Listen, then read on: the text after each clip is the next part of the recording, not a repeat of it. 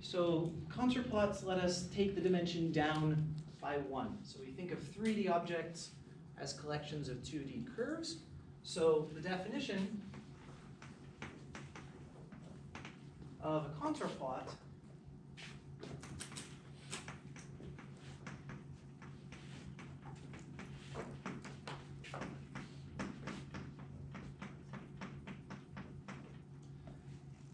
of a function of 2 variables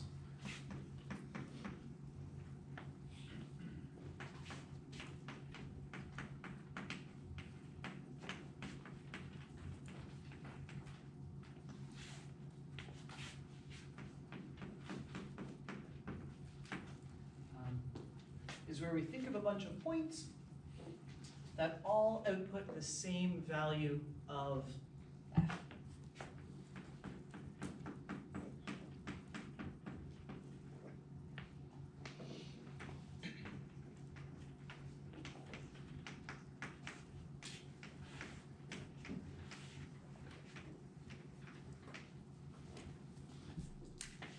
Okay, so this is a mighty abstract definition. Some people call these level curves. So this is the curve where your function is at a particular level k. So I say, when is my curve at 0? Or when is my graph at 0? It gives me one level curve. And I say, when is my function at 1? It gives me another level curve. When is it at 2? It gives me another level curve. Okay, so let's apply this to the same function that we've been looking at.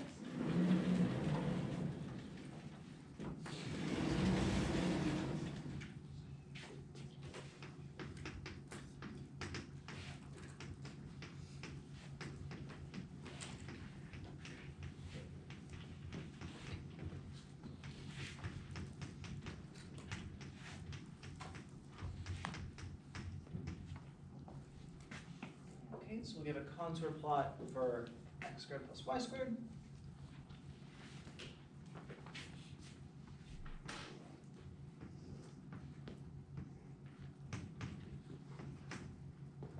Okay, so we'll plot this for different values of k until we get a sense of what the graph looks like.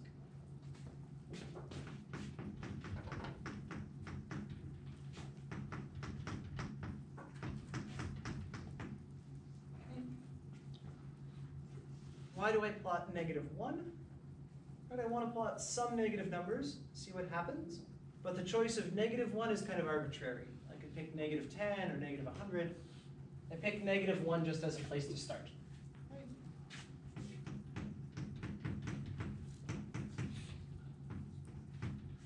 Okay, so if I say that this is equal to -1, observe there's no real values x and y that make this happen.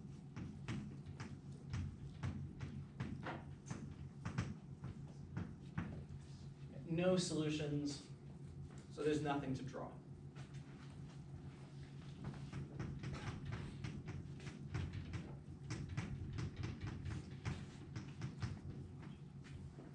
Okay. I plot when these add up to 0.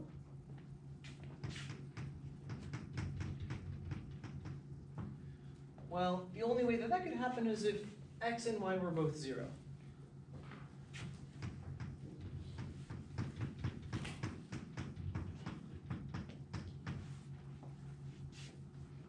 So my first level curve, for k is equal to 0,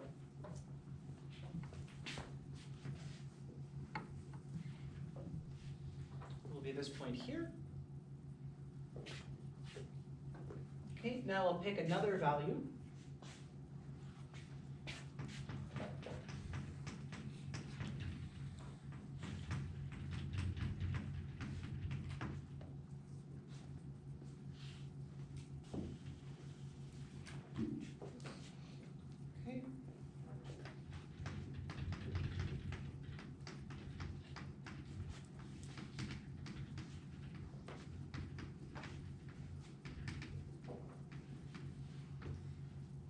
So that'll be a circle of radius 1. I add that to my plot.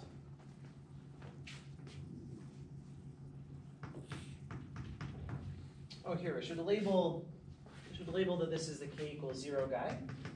So the green is k equals 0, the blue is k equals 1.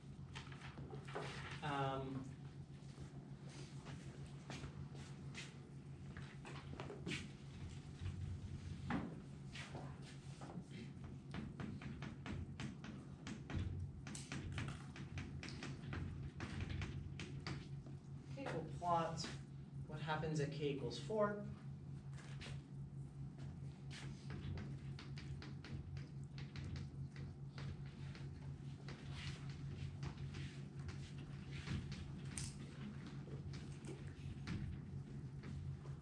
Circle of radius 2.